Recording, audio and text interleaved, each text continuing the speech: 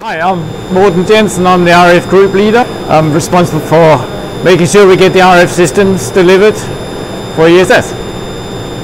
So what is RF? RF stands for radio frequency, and it is a kind of electromagnetic radiation, just like what you have at home in your microwave or just like visible light. The only difference is here the wavelength is different and the frequency is different.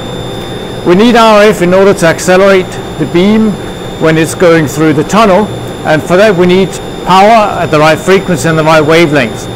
So here we are running the RF system, which is a 3 megawatt system. This one is for the RFQ, and we have a number of subsystems that are part of this. We have the modulator in the background, and that powers the klystron, which then acts as an amplifier that takes us from 100 watt to about 3 megawatt. And then in the background we have all of the control systems, interlock systems, EPIX integration, and all of the subsystems required to run the system. So the RF group consists of 18 people at the moment, including myself. That's a mixture of engineers and technicians. But of course we also work very closely with our other partners within accelerators, for example modulators, with ICS for EPIX integration and timing and so on.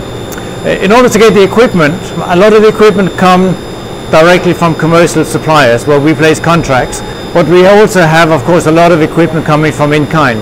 So for example, for the RFQ system itself, we have the klystron, the low-level RF systems, and the waveguides. They have all come from our in-kind partner in ESS Bilbao.